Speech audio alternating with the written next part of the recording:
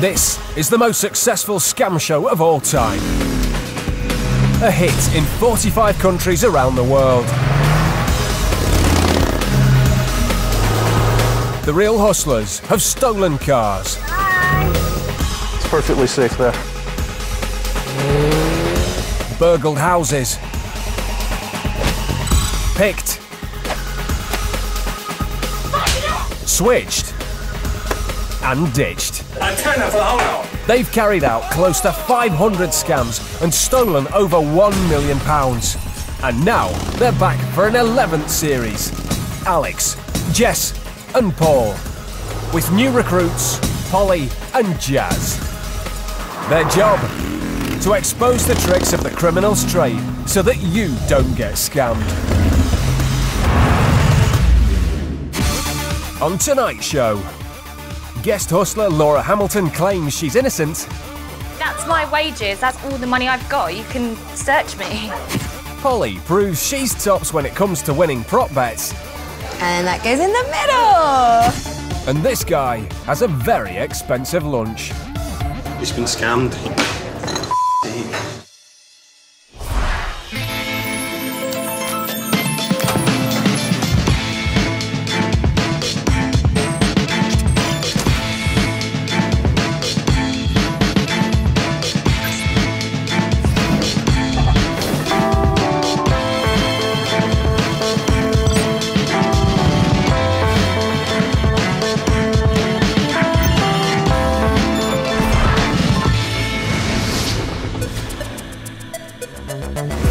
The marks in this show have no idea they're being hustled. They agreed the footage could be shown so that you can avoid falling for the same scams. The hustlers have invited celebrity friends to see if they can cut it as con artists. But they'll have no clue what the scam is about, and there are no dress rehearsals.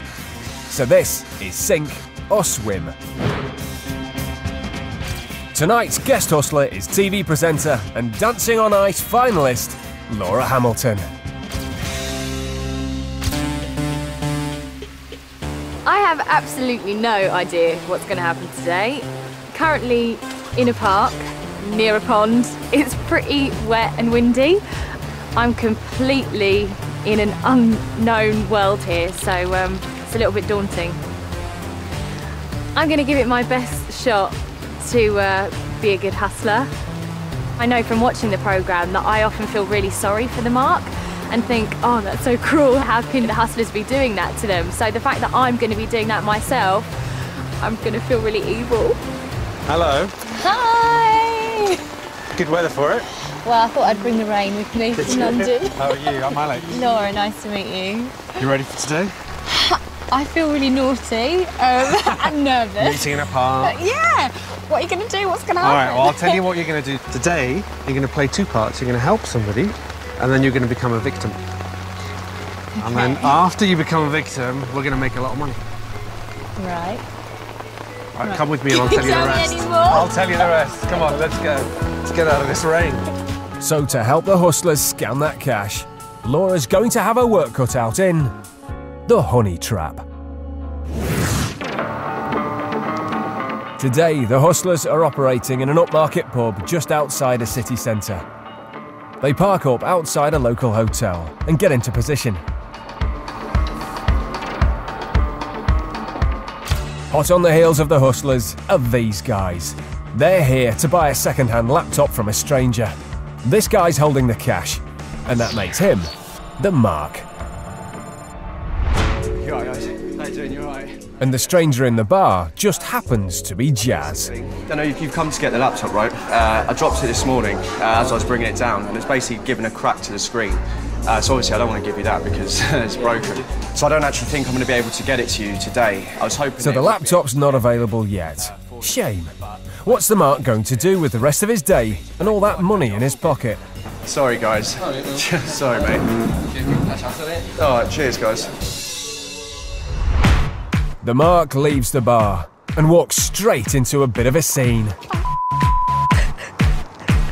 I'm sorry, can you just help me, please? Sorry. No, just having such a day. Sorry, can you just help me with that? It's Jess, playing the damsel in distress, and she clearly needs a helping hand. here comes someone else to the rescue. Sorry, thank you. It's Laura, Are you okay? posing as a staff member of the adjoining hotel. It's her job to make sure the guys accompany Jess back into the building. Come inside. Come on, bring her inside. Come on inside. Job done. There's a quiet room if you go in there. Jess keeps up the waterworks, and the boys follow Laura into a quiet function room. A seat over here. Sorry, everything just started falling out my back. Are you okay? No, I just having really shit. Sorry, have you got everything? Have you got everything? Yeah. Do you want a glass of water? Yes, please. So what else was in my... Was it just these two, was it? Can you just help me check it? That's everything in my bag. The Mark has no real reason to hang about, but, being a gent, he wants to make sure poor Jess is okay. What happened? I'm really sorry because something really bad. Before he can leave, here come Alex and Paul, and they're about to make this situation a whole lot more complicated. She's in here. Susie, you're right. Sorry. Oh, what are you still doing here? Who are these guys? These are my boss. What are you two doing here? What are you doing here, Susie? Sorry? These guys obviously mean business. What's your name? Jane, I'm going to have to go back to work. Have a seat, That's Jane. all right, just... The Mark is trying to work out what he's got himself into. What's your name? I'm James. Hey, Steve. What's wrong? Why are you upset? Alex and Paul are playing Jess's bosses. Sounds like they're not very happy about something. Is that my money in that bag? I was just taking it to the bank. Was that what you wanted? Can I count the money in the bag, please, Susie? Yeah. Why are you trying to hide the money? I'm not. I wasn't. She just basically just met her outside and picked up. The Mark doesn't know anything about any money. Guys, I've really got to get back to work. All right, Just, you could just sit there for a second. Just We'll give clear us a this few up. minutes. What's going on? Alex makes sure Laura stays put as he counts out the money from Jess's bag. Please, what is going on? I haven't got a clue what's going on. Are you upset? Nor does he. I was gonna just... We are £1,570 short. Okay, so can I look through the rest of your bag, please? There's over 1,500 quid missing from the bar's money bag. And Alex suspects Jess's light fingers. I don't understand what's going on. We just don't Susie, get I anything need in to the look bag. at your bag, sweetheart, because if the rest of the money is in here, then something's not right. It's like always, I don't It's not. Take her over there and give her a handkerchief or something, will you? Come with me, calm I down. know, but I It's fine. don't understand Look, why. Calm down, we'll I find out don't what's understand happening. what's happening. Alex takes Jess away to find out where the missing money is. I think that they picked everything up out of my bag and that everything was in there. Wait a minute, hold I on. don't understand. So what are you saying, that the rest of the money is where? Where's the money? I don't know, you picked everything up. I don't That's know. news to him. Everything outside, I've not... So they've got it. Anything else. So they've got your money? Did you pick anything up? Only thing I picked up. We're £1,570 short. All right, hold on. I've never even seen that girl in my life. Have a seat. Honestly, I've never seen this person in my life. I'm just like, Where do you live? student, I can tell it. I've not got anything. You don't know her at all? I've never seen her in my life. Just up here. I'm on my break and I've got to get back to work. What's that money there? What's that? It suddenly dawns on the Mark that he does have a big wad of cash in his pocket. The £1,500 for the laptop. He decides to come clean. You got money on you? Yeah. Can I have a word with you Yeah, outside? have a word with my colleague for a second. On that bombshell, Alex takes Laura out of the way, leaving Paul to ramp up the pressure. How much money you got on you? We basically were meeting a guy for a laptop just there.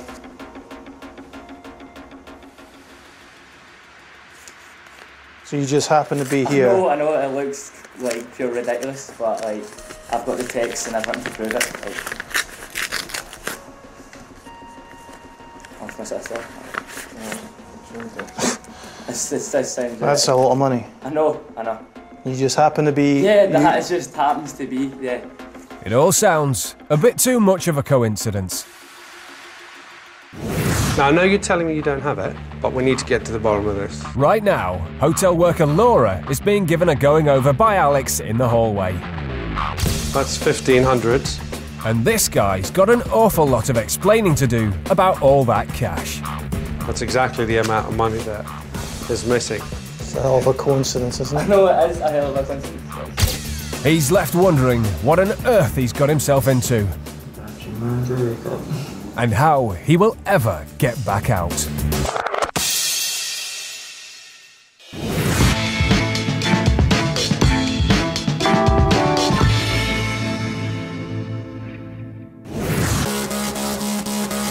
When hustlers go out, they don't take money.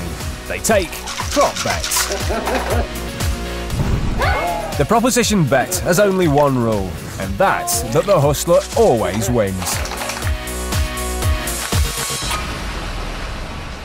Polly is out on the town, but tonight she isn't going to buy a single drink.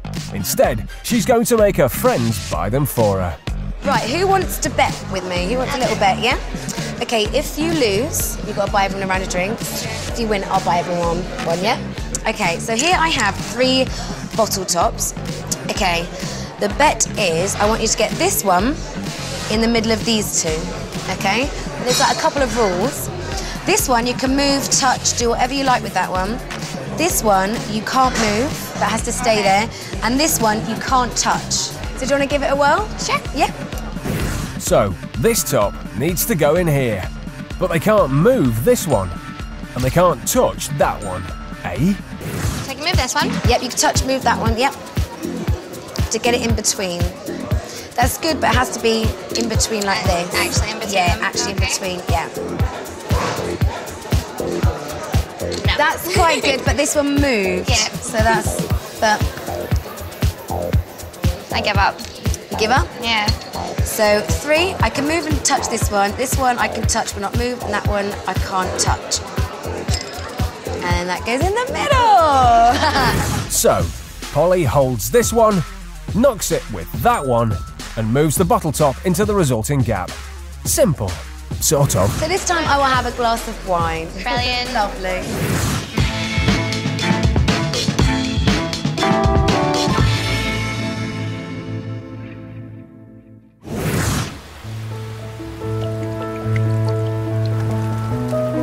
It's a soggy weekday morning, and this couple is sheltering from the rain in a cosy cafe. The guy's got his mobile phone on the table, and although there isn't a hustler in sight, that makes him the mark. In SMS SOS. The mark has just received a text from a mate called Jamie. Jamie has filled up with petrol and left his wallet at home and now he can't leave. Looks like he needs some help. Jamie, you must not be able to hear me. He tries to ring him. No answer, but another text. I think my phone is broken now. And another.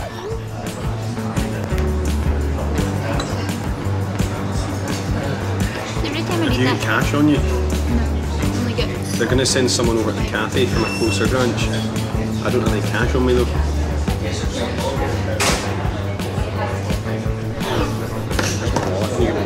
I think I've got like 12 quid in cash.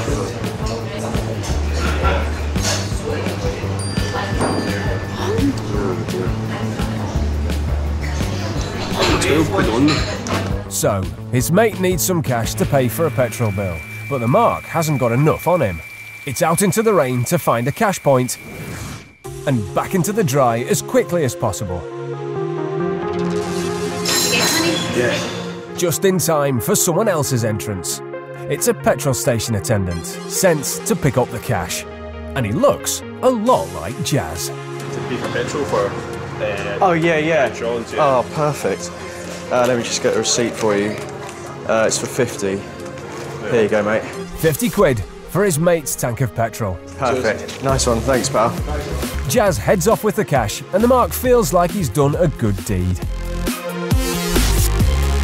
But somehow, this guy having a quiet lunch has really been scammed out of his money. Earlier that morning, a clumsy customer knocked his mobile phone onto the floor. It was Alex, who'd been sitting right behind the mark at the bar. He made sure that the phone smashed right under the couple's table, with pieces flying everywhere. For another piece that might... Sorry, a piece of phone. No, I think that's probably the end of that one. You won't be making calls on that again. Sorry, I couldn't ask you for a quick favour. Could I borrow your phone just to let somebody know that they can't contact me? I can just dial out. It's just another mobile. Is that all right? Absolutely. Thank you. Sorry. Thanks. The Mark then let Alex use his phone to let a colleague know where to find him. Do you mind if I send him a quick text message? Thank you. Oh, that's no problem at all. Unable to reach him, Alex then asked to send a text instead. Yeah, I think I've done it. I've deleted it so you don't have to have any. Oh, no worries. Right, thank you. Thanks. Alex then returned the Mark's phone and headed upstairs to wait for his business partner. So what really happened? Couldn't ask you if I borrow your phone just to let somebody know that I'm mobile. Is that all right? When he got hold of the Mark's phone, he actually called his own perfectly intact phone in his pocket in order to find out the Mark's phone number. Do you mind if I send them a quick text message? Because they might be on the train. Thank you. Oh, that's no problem at all. And instead of texting, he looked up a recent call, in this case, the Mark's mate, Jamie. Then he deleted Jamie's number and replaced it with his own phone number. Yeah, I think I've done it. I've deleted it so you don't have to have any. Oh, no worries.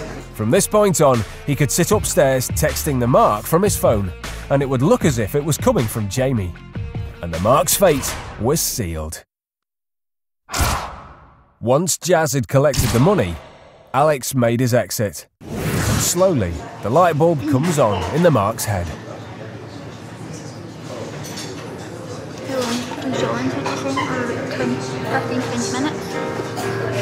What's Jamie's number?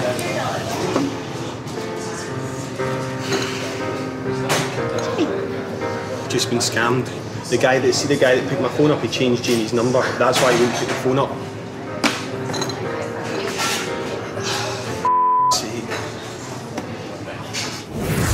It's a guy, he's unlucky, dropped his phone, it's smashed, and he's in a bit of trouble, needs to borrow someone's phone. I didn't think anything of it at all. And I saw him dart out of the cafe just after, and that was when I thought there might be something a bit suspicious happened. And I got my girlfriend to check her phone number and compare it with the number on my phone, and I noticed it was different. And that was when I thought, oh, something's not right here. You hear about it, but it's not something you ever think will happen to yourself. So it's quite shocked and angry and upset about it. This is a devious little scam. The Mark believes he's helping other people out. First, Alex with his broken phone, and then his mate who's stuck at a petrol station. Never give anyone access to your smartphone. If there is an emergency, dial the number yourself and watch as they use the phone. More importantly, if someone contacts you looking for money or assistance and you can't speak to them directly, there's a good chance someone is hiding behind their identity. We store our lives on our smartphones. They're not just telephones. We very often have banking details, we have personal information on there that's really important. And you need to protect that, and you need to look after that information and keep it close to you. The best advice is never to let a stranger have access to your phone in that way. Dial a number for them by all means, but don't hand over control of your life to a stranger.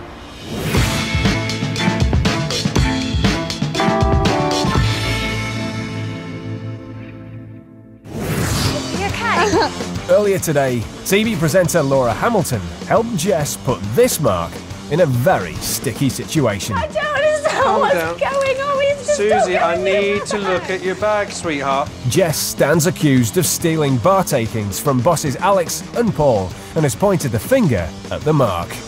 Where's the money? I don't know, you picked everything up. Though he's totally innocent, he's actually carrying a very incriminating £1,500. That's a lot of money. I know. And he thinks he's in deep, deep trouble in The Honey Trap Part 2. Let's have a seat for me, will you? Laura comes back into the room. Give me a second, will you? This is Paul's cue to leave. Susie, please just stay there. Just Susie, stay there. It's Laura's big moment. Guys, look, I don't know what's going on, but whatever they say, just do, because I'm like, yeah, I don't think we want to kind of mess with them. I'm just like... Right now, Laura is alone with the Mark and his mate. She's been sent in to convince him that the hustlers mean business. And the Mark isn't arguing. All right, I need to count this. Yeah, I think that's fine with you. I'm sorry to... Here. No, it's fine. This is just But, you know, this money does not belong to Susie. I mean, it belongs to our... Yeah. The guys return, and Alex makes a big show of counting the Mark's cash. He's convinced it's the cash that Jess has stolen from them. The Mark can't believe what's happening.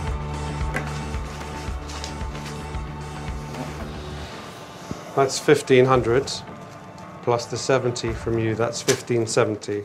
That's exactly the amount of money that is missing. It's a hell of a coincidence, isn't it? No, it is a hell of a coincidence. How are they going to resolve this terrible situation? You know, boys, I've got to call the police no matter what happens here. Yeah, that's fine. That is absolutely fine. But all right, let me have a word with her for me, will you? Do you want to tell me now where the money... I told you that's it. I haven't got it in my bag. That'll be it there. That's not... I've got it in my bag. That'll be it. But you realise that we're missing a lot of money. Yeah, but I dropped everything. They probably just picked it up. Jess is still claiming that money came from a handbag.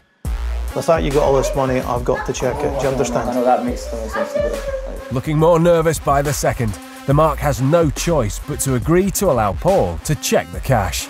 Just tell me honestly now, you did not get this money from her? 100%. That is my wages. Like. Laura's protesting her innocence too. Can you take a photograph of this? I'm going to take a photograph of somebody's serial numbers. Yeah, fair enough. fine, that's absolutely fine. We've got all the serial numbers back at the office. There is a way to sort this out. Alex is going to check the serial numbers of the Mark's notes against ones they photographed back at the office. As they already suspected Jess of stealing, it was a trap they set for her. Right, keep all the money together just now if you don't mind. All the cash, Jess's, Laura's and the Mark's, goes into the same bag. So what I'll do is, why don't you come with me, you stay with the money. Okay, take about 10 minutes and then we'll come back and sort this out. How does that sound? All right. So the Mark comes to the bar and Laura watches the cash. In fact, what does she have? What does she have, 70 pounds? 70, yeah. All right, why don't you come with us? This is your money, you stay with your money. No, change of plan. The Mark had the most cash, so it's only fair he stays with the blue money bag. I didn't do anything. I didn't take it. They probably got that's it on the table Through there. here. As Laura and the other hustlers leave, Paul has a few reassuring words for the Mark. Listen, Yeah. she's done this before. Yeah. She's dropped people right in it. Yeah. Okay? And the thing is, there's nobody to back it up. Yeah. But we've taken a record of everything she took out. She went nowhere near the bank and we saw her drop it off. Do you understand? Promise me you'll be here in 10 minutes. Yeah, no, mate. All right? All right, we'll be right back. I want your word on it. Yeah.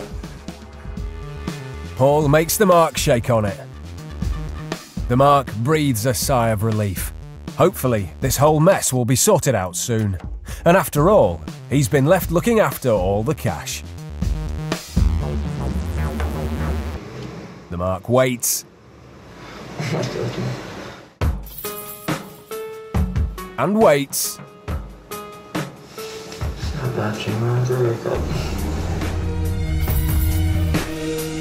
And waits. There's no sign of the hustlers returning, and the Mark is starting to tear his hair out.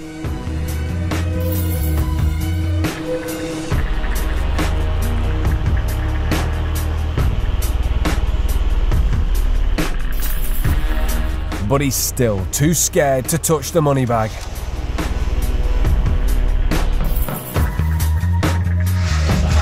A full hour of waiting later, the Mark has had enough, and he has a look inside the money bag. There's the envelope, but it contains precisely £0 sterling. How did this happen? Here's what he didn't see. Earlier today, Jazz scouted the area for the laptop deal. As well as a bar, he wanted a quiet room nearby, just like this one.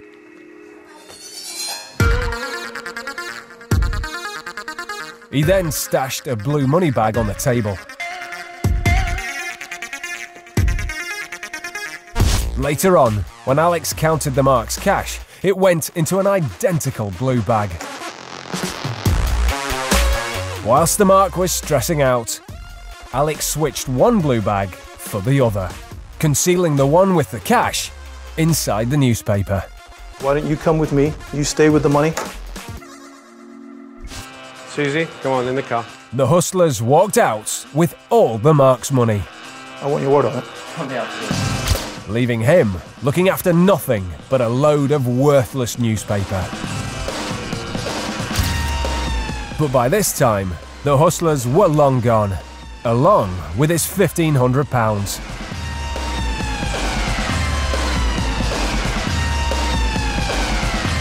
Finally, computer salesman Jazz was picked up just around the corner, and the getaway was complete. I was so scared. I was thinking, how is anyone going to believe me about this money? I was like terrified. I was like, I'm just going to cooperate fully with these guys, and I didn't want to leave because I thought I'm not having these people after me and stuff like that. But I think you need to be careful and check your money and stuff like that as well. Like, when the cash was being counted on the table, I kept looking over at the guys, and I could see they were really scared. I mean, my heart was really racing. And I was pretty scared too. I just felt like I was totally in the situation and really felt for them. I mean, I really think they thought if they don't give the money over, something was going to happen to them.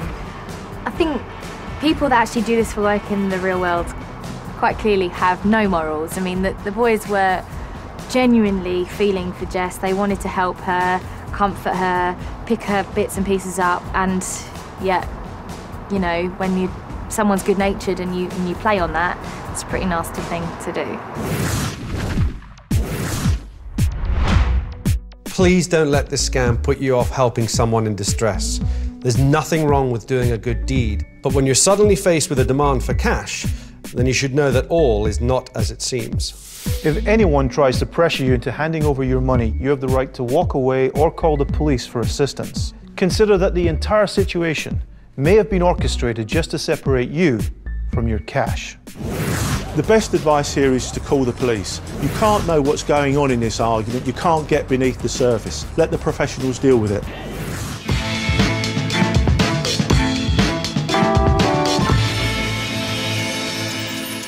If you want to know more about how this show is made, go to bbc.co.uk/realhustle.